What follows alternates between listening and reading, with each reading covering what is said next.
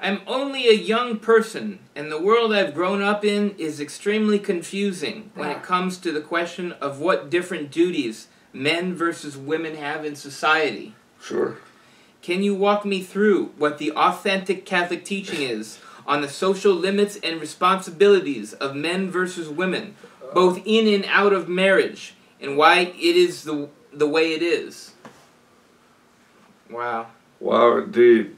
Firstly, let me say, dear fellow, what's his name again? Basil. Basil. Firstly, Basil, let me apologize on behalf of my entire generation and our fathers for screwing things up so thoroughly for you. It's really pretty awful what we've done. Okay, got that out of the way. Yeah. Now, the second thing, however, is that in the male-female relationship, you have to start with yourself. Why? Well, because you have control over you. You don't have control over anybody else. So, we're talking about that book, Chivalry. Get a hold of something like that. Be a chivalrous, find out what a chivalrous gentleman is, and then become one. Another good example of that is a book by Mark Giroir called The Return to Camelot, about the English gentleman. What was that name again? The Return to Camelot. No, excuse me, the author name. Oh, Mark Giroir. Okay. He is a descendant of a French-Canadian family. Girouat? Girouard. Oh, A-R-D. Okay, there we go. Descendant of a French-Canadian family that in the 19th century settled in England. Because the first one to go to England was appointed, I think, if I remember correctly, Chief Justice of a British colony that had French law, as Quebec did. Mm-hmm. So, you know, the colonial office said, well, we need us a judge who knows French law, so we'll take this guy from Quebec, because he speaks English perfectly as well, and we'll put him there, which is what they did. And now they're a big literary family in England. Because the funny thing about French Canadians who get anglicized to a degree, they tend to be far better at writing English than most native English. How dare you, and you're biased. How am I biased? I mean, it could be any French Canadian that writes better than most people who write English. I think Italians who learn English write better than English people. Oh yeah? Yeah. Like Lucky Luciani. Oh. Marlon Brando. Anyway. Right, you know, I don't think Brando was Italian. Maybe a little bit, but not really. I looked him up. He played Italians. He played Italians all the time. He was great, but yeah, okay. All right. Anyway, this doesn't help you a lot, by the way. Sorry. But we digress. It's easy for us to do, having moved forward into the future the way we did, without a time machine. Yeah, the time machine. It's very bizarre. It's exhausting. I'll say.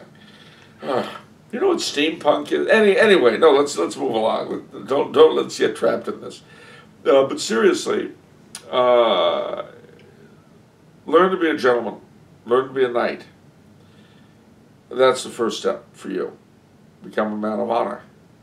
A man for whom the faith is everything. Now then, what to look for in a woman is what you're really asking for. And that's very complex. For starters, you want a woman who shares your faith, obviously. But you also want a woman who shares your interests. And presumably you have interests other than the faith. So you want a woman who, having the faith, wants to live up to it. You see, neither she nor you may know all the ins and outs, but if you both have the desire to be a good Catholic spouse, then you've got a much better chance of actually becoming one than someone who has no blooming idea of what that means. I think that's fair to say. Yeah. He is also, he asks, what are the different duties men versus women have in society? I don't know what that... Well, yeah, well, of course, today, I mean, I just saw the Netflix's reworking of Lost in Space. Okay. You didn't think we were going to get out of here without a reference to pop culture, did you? I like those references, so I'd hope not. All right. So, what got me, having grown up on the original, one of the happiest memories for me was Christmas of 1967, My dad got me the Jupiter 2 playset with all the Lost in Space. Okay, what? That's fine. All right, some things are lost on the young. All right. What? It's a cool toy. I It can was understand a that. tremendous toy. Okay. Anyway, the thing that annoys me about the new version, and don't get me wrong, I enjoyed the new version. I binge watched it, wasted a whole day. Boom. But what's annoying about it is what is the phrase that was used by somebody connected to the show? The conformity to modern gender roles or something.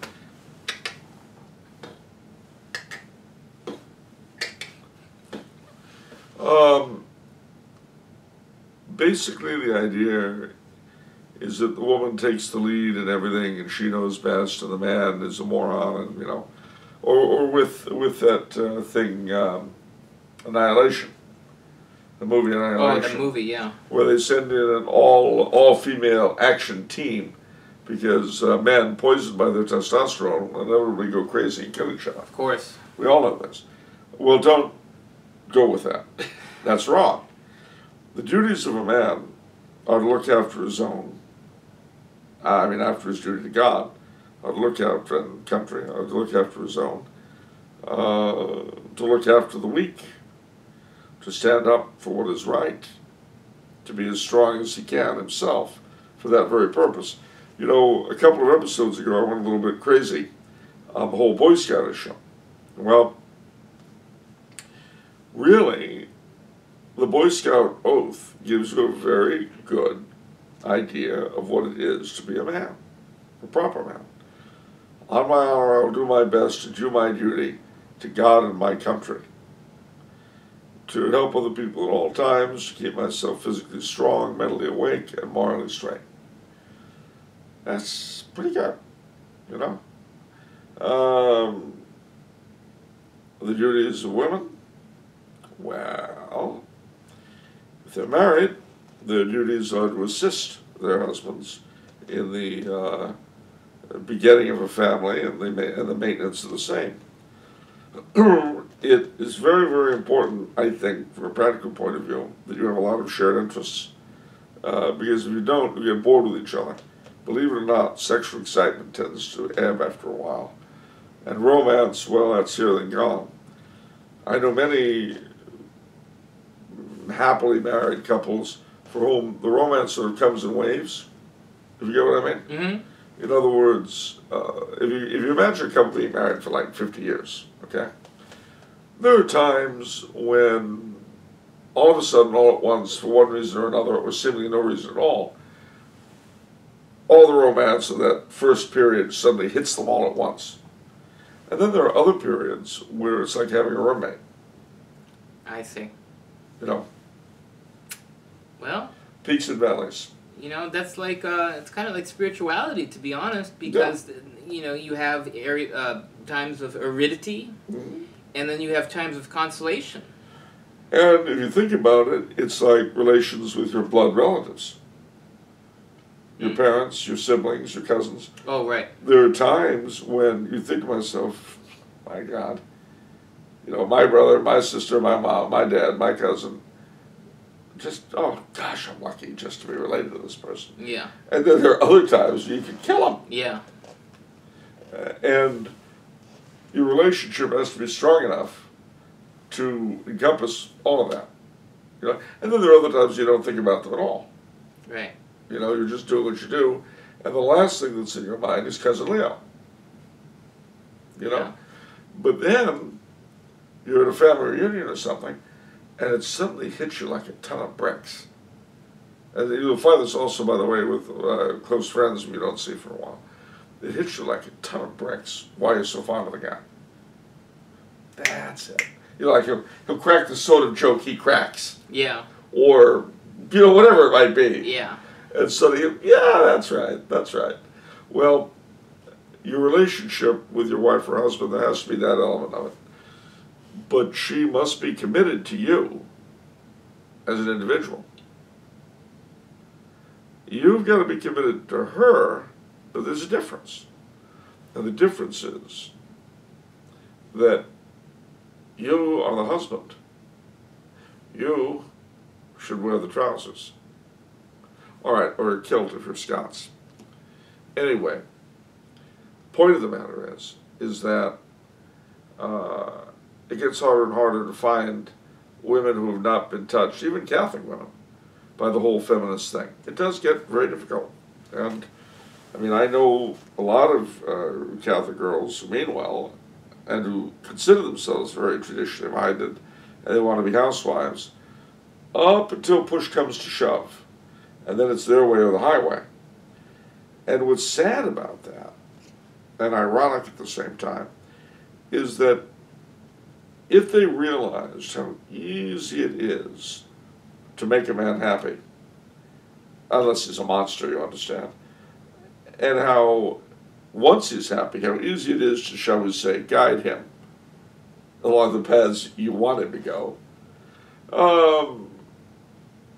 oh gosh, they'd make their own lives a lot simpler, a lot easier. You're saying you're condoning female manipulation of males?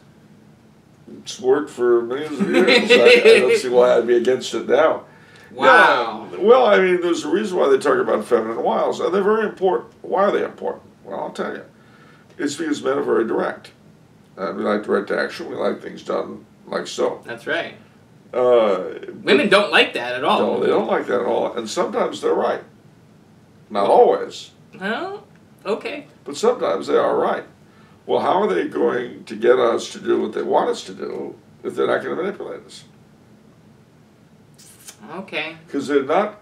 Remember that at a certain level, neither gender is really able to reason with the other. Because they come from very different places. I hate to get all deterministic, but as my late father explained to me, and I will explain this to all of you young gentlemen out there as though it were my father speaking and not me. Boy, do I hear his voice. Men tend to be objective. Women tend to be subjective. There's a great need for both. Here's why. He illustrated it with a return to the cave. He said, imagine that the roles were reversed.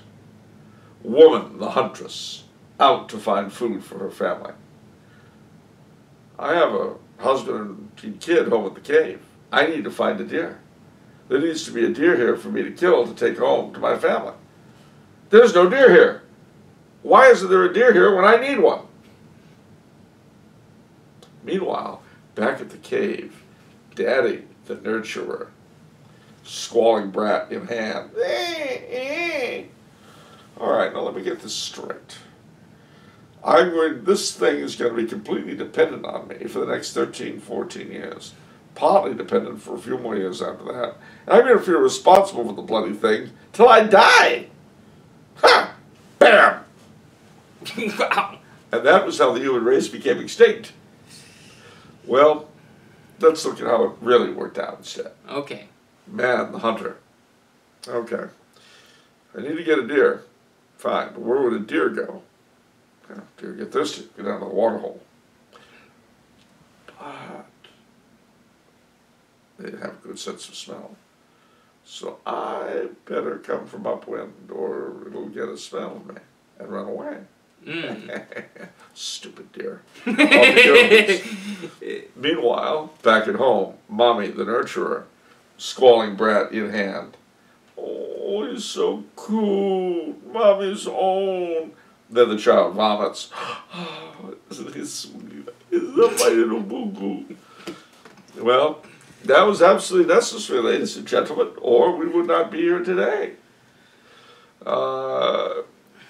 You know, there are all sorts of funny and yet true comments about the difference between men and women.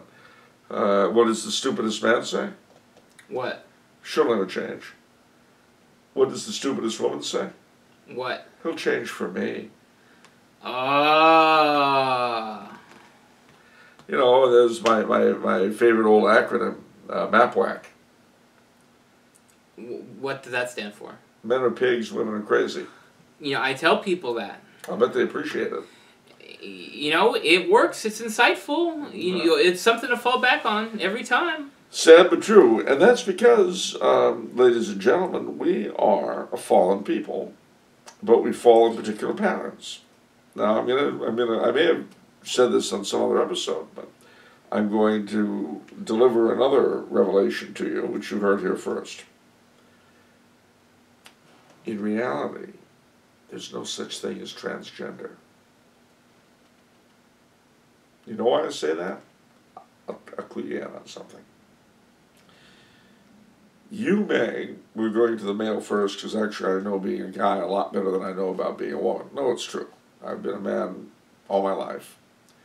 Well, I was a boy earlier. Anyway, the point is, you may think you're a male transgender.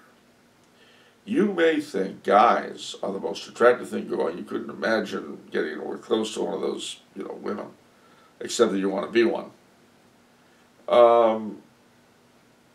But you'll never be a woman. Can't do it. Why not? Tell you. Number one, your mind and body have never been affected by the monthly changes of things, the men says. That has a huge effect on the female psyche.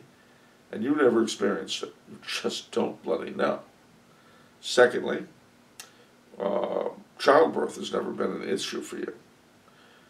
Women, inevitably, and this doesn't matter if they're nuns or married or single or lesbian or whatever it is, the question of childbirth is always there. Whether they want to do it, they don't want to do it, this, that, blah, blah, blah, blah, blah. It's there. It's never been there for you, and it never will be. Thirdly, lastly, is, and I'm sorry to be so graphic, the fear of rape. Now, unless you're living in a prison, of course, or something like that, you're aboard ship with rum, sodomy, and the lash. But other than that, rape is not something the vast majority of men think about at all. But it's a clear and present danger, even if not consciously, for women. You see, there's that danger there. And you just have never felt that. Yeah, where's the hashtag #MeToo for men? It'll laugh at you if you do that as a man. Yeah, of course they will. And even if it's a couple of trannies, they'll laugh at each other. Of course. It doesn't exist. But the same is true, by the way, on the other end. If you're looking at me, if you're looking at this episode right now, you're looking me in the face, you're saying, look, I'm lesbian, I've got a cigarette thing wrapped up in my shirt, I'm a truck driver, or a miner, or something.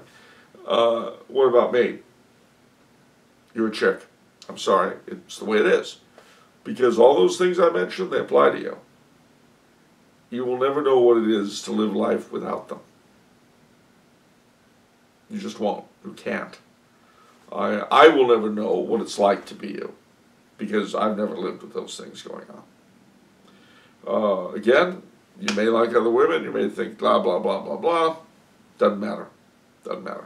And you can have all kinds of surgery done, and you can dress up, and you can do this, you can do that. It's just not going to change the fact that you are what you are. That's it. It's now, beyond that, one can talk from here to Afghanistan about all sorts of things. What about this? What about that? But the essential truth remains. Men are men, women are women. If Bruce Jenner dies tomorrow and is dug up in 100 years, they'll believe he's a man. Maybe a guy got buried in a weird costume. But his bones, his chromosomes, everything about him that isn't soft is a man. And that's just the way it is. The reason why I think there's so much discomfort and psychological displeasure today is that people en masse are retreating from these realities. Don't retreat. Embrace it. Be happy you are what you are. And if, which God forbid, but if you've got some element of gender confusion, bear in mind that at a very basic level, there's no confusion at all. Your interests may be somewhat misdirected, but you are what you were made. That's an important thought about happiness and reality, because that's part of my sales pitch when I talk to non religious people, agnostics, when I'm giving them my sales pitch for the faith, it's based on happiness, because happiness is what they're seeking. Yeah. And I'm pointing out to them that they're going to be happier with the faith than whatever they're seeking. The Hollywood lifestyle, oh yeah, those are the happiest people, proven by the rehab. Ask Harvey Weinstein. Harvey Weinstein. I mean, and don't forget your Xanax and your cocaine. Well, see, that's the thing. I mean, I've had friends who live such lifestyles, you know, and everything seems okay until they start telling me about their analysts and their antidepressants. Right. Now, mind you, I know there are people who need antidepressants, so that's not my point. Point is, that will not bring you happiness. Facing reality square on will. And you need a spouse who faces reality squarely on. I mean, ladies, any of you who are listening, wouldn't you prefer a guy who stood up for you and with whom you felt safe and confident? If you want that, that's nice, but don't emasculate him.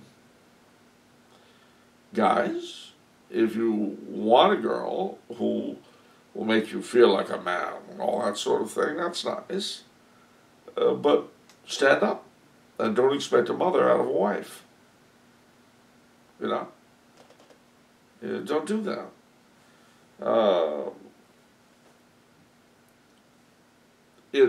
Again, and for heaven's sake, don't look to the new Lost in Space for inspiration.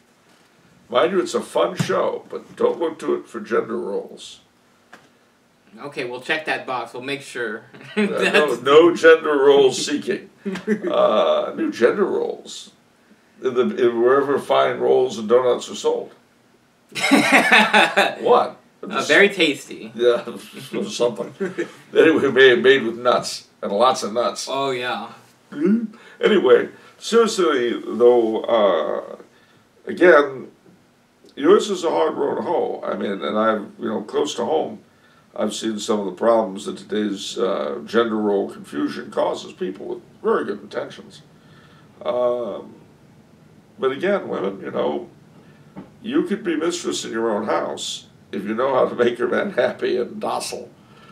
Men, you can be quite fulfilled indeed if you do your share and take up your role.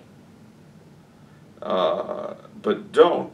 There is, incidentally, on this very topic, a book or booklet by Bishop Olmsted of Phoenix that the Knights of Columbus are selling, and I recommend it highly. It's called Into the Breach. The Knights of Columbus, of all people, are pushing it, and I would definitely read it. It's well worth your while. So there you are.